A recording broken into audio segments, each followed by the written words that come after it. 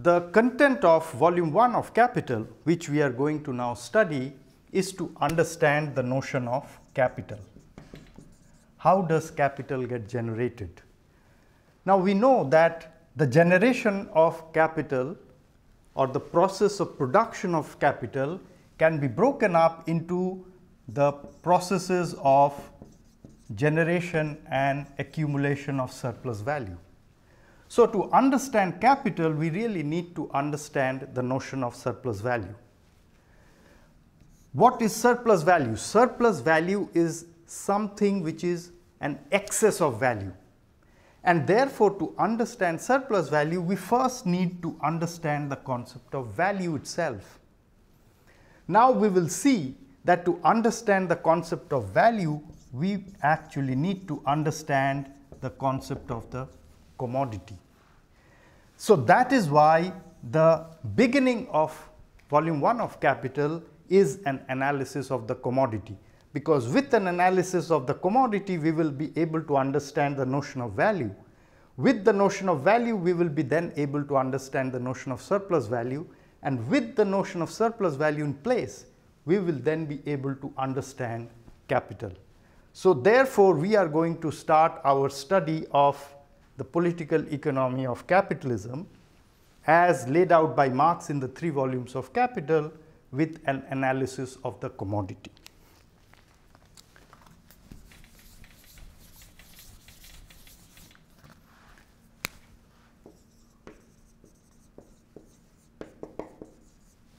What is a commodity? A commodity is anything which is produced for exchange. Now, roughly I can say that whatever we consume, we either get it from somebody through the process of exchange or we produce it ourselves. Obversely, we can say that anything that we produce, we either produce for direct use or for exchange. So anything which is produced with the intention of being exchanged is a commodity. Let's look at some example. Let's say I am growing vegetables in my kitchen garden for my own consumption or the consumption of my family members. That vegetable is not a commodity because it is not produced for exchange. Now let's think of a farm which is owned by a capitalist farmer who employs a lot of wage labor to produce vegetables for the market.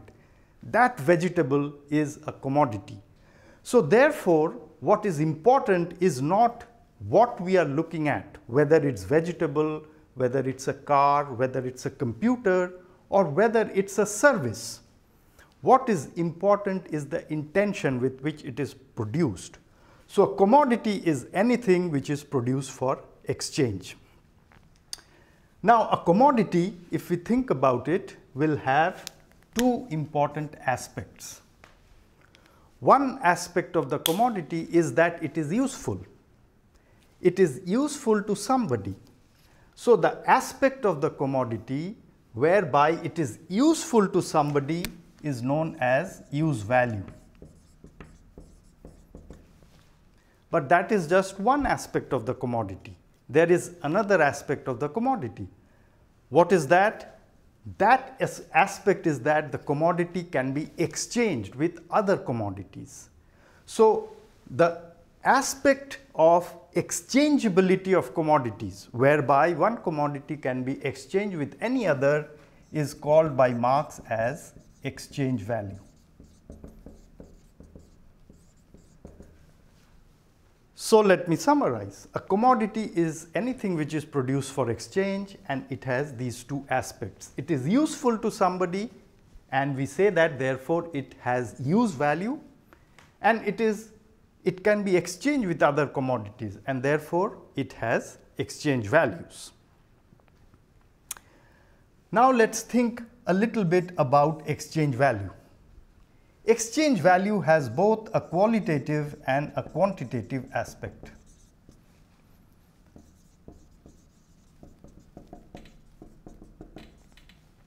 What is the qualitative aspect? The qualitative aspect is that a commodity can be exchanged with every other commodity. What is the quantitative aspect? The quantitative aspect is that a commodity, when it is exchanged with other commodities, does so in a definite ratio. For instance, one bag of rice will exchange with 2 tables. One table will exchange with 10 pencils. So whenever we think of commodity exchange, there are these 2 aspects. Any commodity can be exchanged with every other, and when a commodity exchanges with other commodities, it always does so in a specific ratio. Now, once we have understood this, we need to ask a question which Marx asks in the very beginning of Capital. What can account for the exchange value of commodities? Meaning, what is it that can account for the fact that a commodity exchanges with other commodities and does so in a specific ratio? Now, this is a very important and deep question, and the discipline of economics broadly provides 2 answers. One answer, which is what we are going to explore in this class, emerges from the classical tradition, which was worked out by Adam Smith, David Ricardo, and taken over by Marx and refined further. This tradition answers this question by saying, what can account for the exchange values of commodities is the labor that has gone into its production. Every commodity is the product of labor. And this classical tradition understands labor as being the key aspect of the commodity which can account for its exchange value. But let us pause and also think that there is another tradition, which is the neoclassical tradition, which emerged in the late 19th century, which provides a different answer to the same question. The neoclassical tradition says that what provides or what can account for the 2 aspects of exchange value is the utility that people derive from the consumption of commodities. Now, if you contrast these 2 different ways of answering that same question, you can see that the neoclassical tradition, which relies on the notion of utility to explain the 2 aspects of exchange value, is really a subjective theory of value. Because the utility that is derived by a person from consuming a commodity varies from person to person. The same shirt worn by different persons will give different types of utility, different magnitudes of utility. On the other hand, the amount of labor that has gone into producing a commodity, in this case the shirt, is an objective fact which does not depend on the subjective notions of individuals. If we can therefore build our theory of value on the notion of labor that goes into producing a commodity, we will have developed an objective theory of value. In this course, we are going to develop this tradition, and we are not going to engage in any detail into this other tradition. So let me summarize. What we have understood is that the classical tradition, the tradition that comes from Adam Smith, David Ricardo, which was taken by Marx and further developed, answers the question as to what can account for the 2 aspects of exchange value by pointing to the labor that has gone into producing a commodity. Now notice that this answers both questions or accounts for both aspects of exchange value.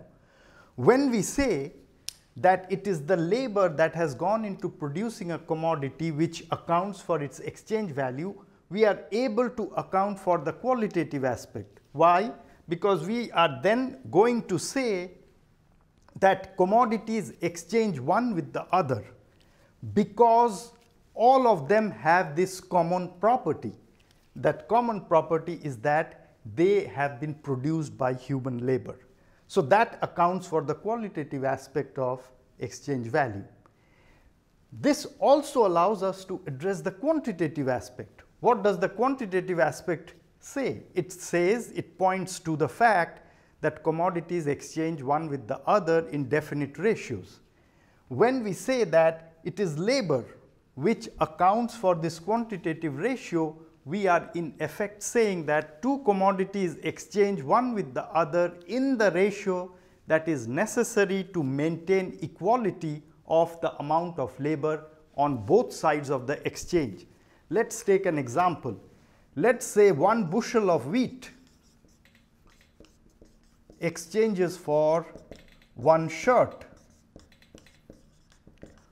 What does this say? This is saying that the amount of labor that has gone to producing 1 bushel of wheat is exactly equal to the amount of labor that has gone to producing 1 shirt. That is why 1 bushel of wheat exchanges for 1 shirt.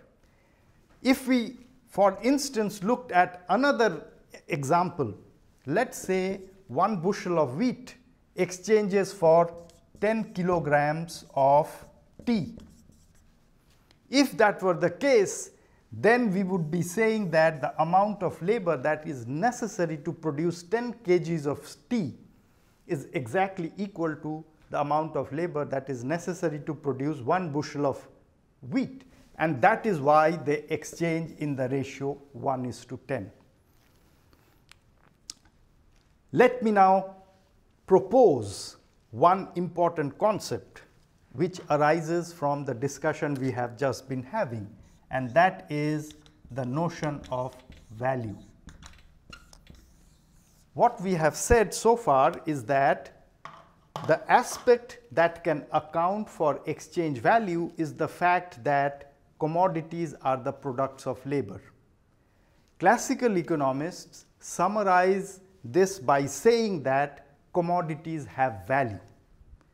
By this we only mean the following: a commodity has value to the extent that it has absorbed some of the productive labor of society. So, through an analysis of the commodity, we therefore come to this important concept of value. A commodity has value only because and to the extent that it has absorbed a part of the labor, the productive labor of that society. Now, before moving on, let us just remind ourselves that the notion of value should only be used in a specific historical and social context, and that context is the context of commodity production. So, the notion of value cannot be used in societies where most of the items are not produced for exchange. A commodity producing system is one where most of production is organized through exchange, meaning most of what is produced by human labor is for the purpose of exchange. It is only in such a system that the notion of value makes sense. So, we should always tether our concepts to a particular historical and social situation. So, what we have understood so far can be summarized in the following way. We have understood the concept of value by looking at the commodity. We have understood that the content of value is the labor that has gone into its production. Marx also calls this as the substance of value. So, we can say that the substance of value is the labor that has gone into its production. And what is the measure of value? The measure of value is the labor time, because the amount of labor that has gone into producing a commodity can be measured by the amount of time that that labor has been put into producing that commodity. So, the value of a commodity comes from the fact that it has absorbed some labor. So, therefore, the substance of value is labor. And how do we measure how much value a commodity has? We measure it by the amount of labor time that is necessary for its production. So, we have understood this important concept of value. Now, let me caution you.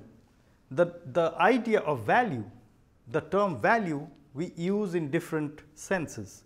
we often use the term value in a normative sense. We say that something is valuable when we want to emphasize that that is good. When we say something is not valuable, we want to emphasize that that is bad. In the context of classical political economy, in the context of Marxist political economy, the notion of value is different. The notion of value is different from these normative judgments. By value, we will only mean the fact that a commodity has absorbed a part of the labor of society. That is what we mean by the notion of value. So when you use this notion or term value, you should try to be specific. You should not try to say that something has value means that it is good, because what we want to emphasize, what we want to study is the relations that emerge in a system where most of the things are produced for exchange. It is for that context, it is for that purpose that this notion of value has been enunciated, and that is why we will use it. Now, this gives us a quick introduction to the notion of value, but we have to probe further. So, there are two different angles that we want to look at. One angle will relate to a qualitative question, and another angle will relate to a quantitative question. What is the qualitative question? What we will want to explore further with respect to the notion of value is the question of what kind of labor creates value. And the quantitative aspect that we will like to probe further with respect to the notion of value is how can we compare the value created by different kinds of labor. So, these are the two aspects that we need to explore before we can finish our discussion of value. So, let us start with the qualitative question. The qualitative question we want to ask is, how do you or what kind of labor creates value? Now, let us start with some examples. Let us say there is a tailor who produces a coat, and there is a carpenter who produces a table. There is a farmer who grows rice. All of this is produced for exchange. So, all of these are commodities, and there is a baker who bakes a bread. Now, the type of labor that is involved in making a coat is very different from the type of labor that is required to produce a table.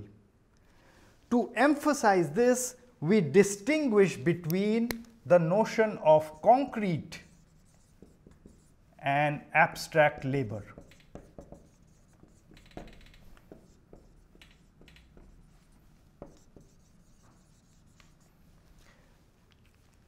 So, when we look at the commodities created by different types of labor, the labor of the tailor, the labor of the carpenter, the labor of the farmer, the labor of the baker, what we get is different commodities with different use values. The usefulness of a coat is different from the usefulness of a table, which is different from the usefulness of rice, which itself is different from the usefulness of bread. Now, when we take any commodity, we know that it has these two aspects. It has the aspect of use value, usefulness, and it has the aspect of value, or the fact that it can be exchanged. So, when we therefore look at the labor that has gone into creating the commodity, we can therefore also distinguish the two aspects of the labor that has gone into creating the commodity. One aspect of that labor is what we can call concrete labor. Concrete labor refers to the specific form of labor that is necessary to produce the different commodity that we are looking at. So concrete labor of a coat is going to be different from the concrete labor of the rice. The concrete labor of the bread in turn will be different from the concrete labor that goes into making the table. Now, how do we distinguish that from the notion of abstract labor?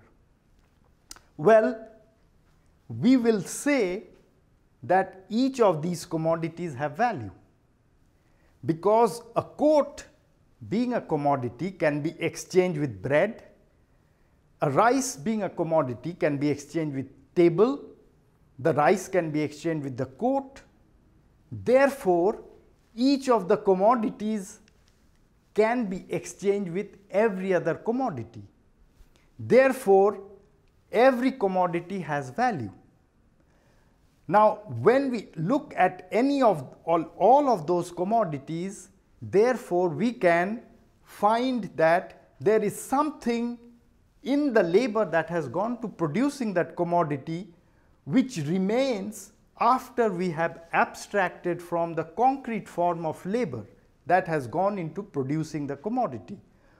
So, if we consider the labor that produces the coat and try to understand what is it that is in common with the labor that produces the bread, what we get as an answer to that question is what Marx calls abstract labor.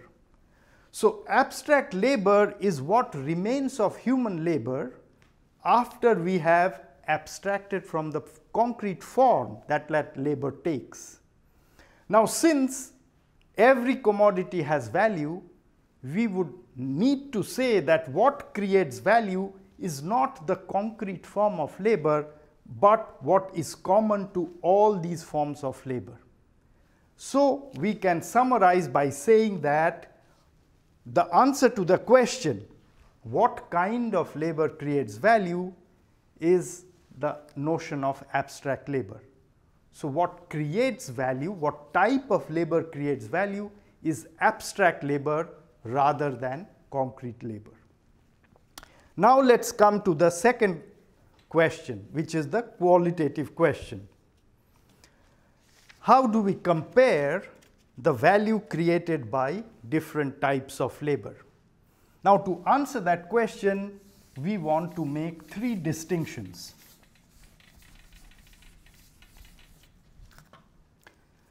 The first distinction we want to make is between complex labor and simple labor.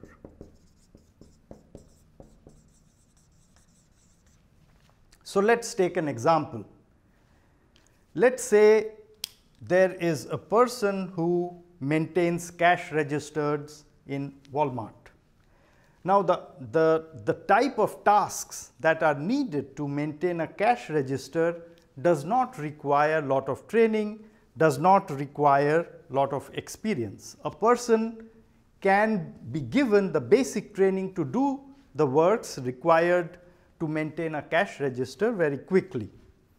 On the other hand, if we look at a neurosurgeon who does very complicated surgeries of the brain, we know that the amount of skills that need to be imparted to make a person able to carry out those tasks is enormous.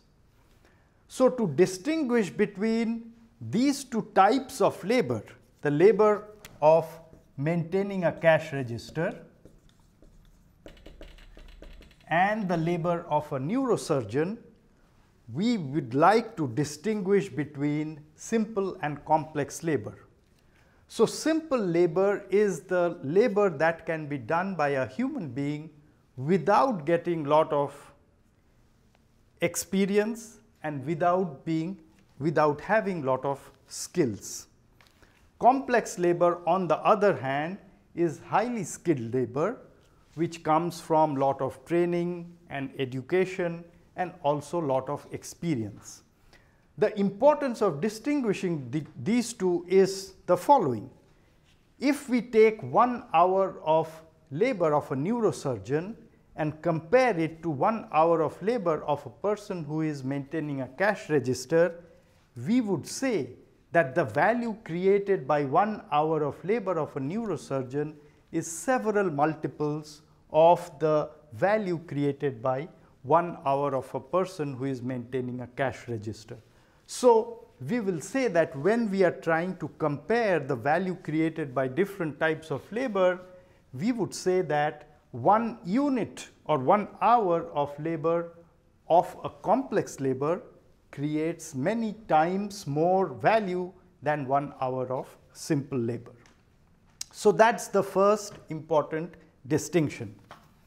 The second distinction is the distinction between socially necessary labor and socially wasted labor.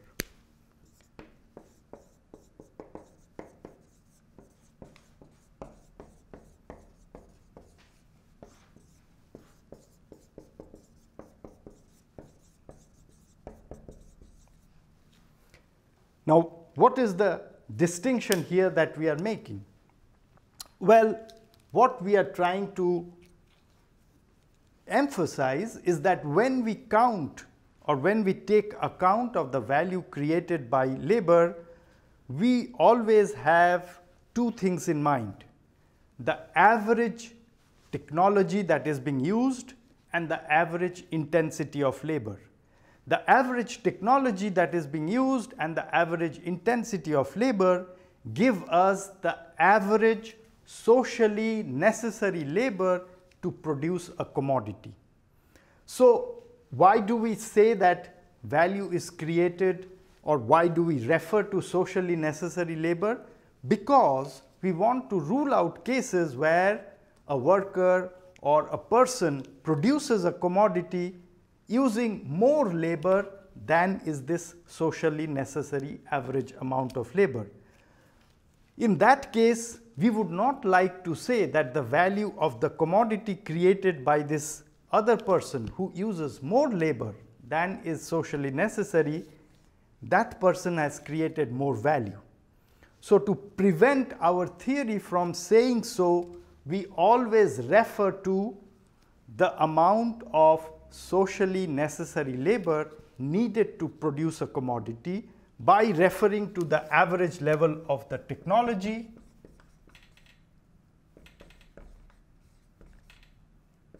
and the average intensity of labor.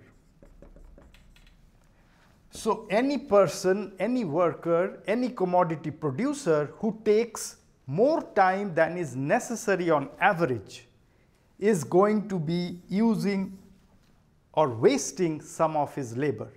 So when we want to take account of the amount of labor that is creating value, we will not count labor that is more than what is socially necessary. To emphasize that, we distinguish between socially necessary and socially wasted labor. The third distinction that we want to make here is the distinction between private labor and social labor.